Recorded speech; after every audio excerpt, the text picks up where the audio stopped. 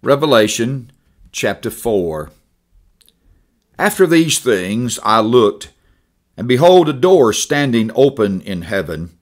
And the first voice which I heard was like a trumpet speaking with me, saying, Come up here, and I will show you things which must take place after this. Immediately I was in the Spirit, and behold, a throne set in heaven, and one sat on the throne. And he who sat there was like jasper and a sardius stone in appearance. And there was a rainbow around the throne, in appearance like an emerald. Around the throne were 24 thrones, and on the thrones I saw 24 elders sitting, clothed in white robes, and they had crowns of gold on their heads.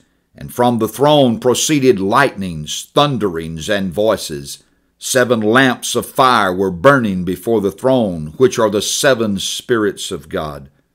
Before the throne there was a sea of glass like crystal, and in the midst of the throne and around the throne were 4 living creatures full of eyes in front and in back. The first living creature was like a lion, the second living creature like a calf. The third living creature had a face like a man, and the fourth living creature was like a flying eagle. The 4 living creatures, each having 6 wings, were full of eyes around and within, and they do not rest day or night, saying, Holy, holy, holy, Lord God Almighty, who was and is to come.